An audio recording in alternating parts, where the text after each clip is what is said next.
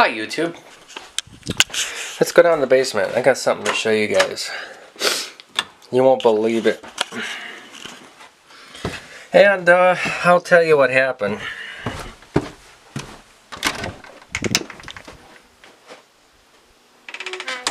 I'm gonna put the camera down. It's in here. Put it straight down.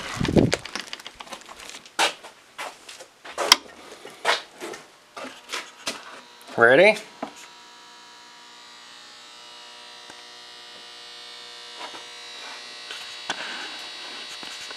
There she is.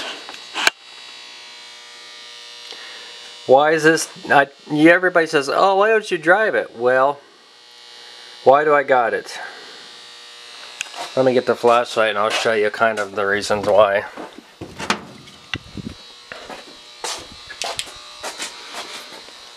Well, not there. That's just water. But if you see there, there's oil from the transfer case from the other pickup. And obviously, this pickup smells like a skunk because a skunk sprayed it at the farm last night. And there's some stuff painted down there. Well, I tell you what. They took a look at my transfer case, and this one looks like good shape. I never even looked at it. There's no oil leaking on it at all. Looks good. But I tell you what, they looked at it and the housing was cracked. So, $800 for a new transfer case. And I don't think I'm going to do it. So, I got this vehicle right now at the moment. I'm probably going to look for a different vehicle. That's not diesel leaking there. That's just water, snow out of the bed. The pickup, that's why it's leaking there. But notice how clean this pickup is. The frame is not rusted at all. Just a little bit on the springs there. Big drive shaft there. There's not really much wrong there. The control arm in the front for the steering is bad, but other than that, it's in very good shape. That's kind of the reason why we're not driving it. And the other reason is this vehicle is only used, so you can see the ball there, the fifth wheel ball. This thing's only used to haul cattle.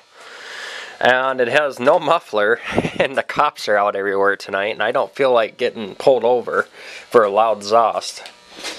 Let me show you here. You can see the pipe just going up to the turbo. It's just a pipe. I think it's a 3-inch pipe, not a 4-inch. Just going all the way back to here. There you go. Just barely fits in here. So I got to use this because I got to drive long ways every day, and almost every day, and I need a vehicle. And I don't mind diesels. This one gets about, I think, 20 miles per gallon. That's pretty damn good. It's a 6-cylinder 5.9 24-valve Cummins, you know. But I don't normally like diesels because they're expensive to maintain and they're expensive to run. But this vehicle just sits there all the time on the farm. The only thing I hate about it, it doesn't have a key fob. Everything's manual. And you can tell it was a farm vehicle. It's never been vacuumed out in its life since we've owned it. Probably bought it like in 2003, I think, or 2004. So, it smells like, kind of like cows and your manure. You know, just gonna see if there's any mouse nest in there. I smelt some mouse nests, I thought, but it's got the airbag. It doesn't have a CD player. At least the radio works in this one. The radio doesn't work in my Avalanche at all. Something's wrong. The speakers work half the time and half the time they don't. It's got 4x4. The air conditioner does not work. I don't know. It ran out of Freon. It's got the displays thing up there for the miles per gallon and the temperature. This is a 99 Dodge 2500 with automatic. And I wouldn't be driving it if it wasn't an automatic. I don't like manual. I can drive manual. I just hate manual for some reason. But this pickup sits so high off the ground. It's a nice truck, don't get me wrong. Only thing we've did is put a crank position sensor and a few batteries and the tires. That's all we've done to it since 2003. We haven't hardly did anything to it. Don't want to say too much, just knock on wood, you know. The crank position sensor went out on it. I don't know if that's what's going on now. Again, once in a while it won't start. We should pop the hood here quick here. You guys probably want to look underneath there quick here. I was going to check and see if it was leaking any oil or anything. It's going to be 60 degrees tomorrow almost. 50 or whatever. This pickup here is loud as fuck. It's loud. I don't know if I can even get it up. I don't think so.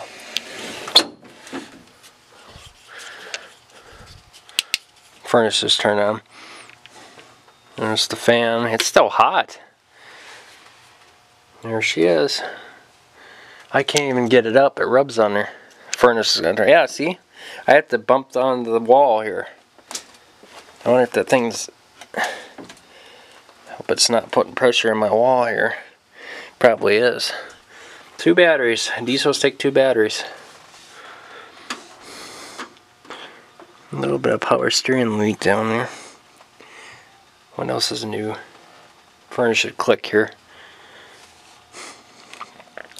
And I put a new water pump in there too. That was easy. Yep.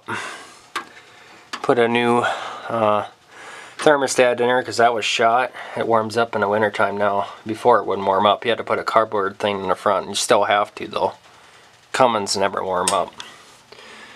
Alright guys, I just want to show you that the Avalanche cannot be run. I don't know if we'll fix it. I don't know. Maybe later. But right now I'm going to drive this until my dad needs it. It's his truck. It's a nice vehicle. Don't get me wrong. I don't like the muffler though. It's kind of loud though. The cops don't like it. Alright guys, don't forget to comment, rate, subscribe. Follow me on Twitter. And thought I'd show you that. Thing looks sweet, don't it? I miss my Chevy already though, kinda. Yeah, I do, because this one rides so rough.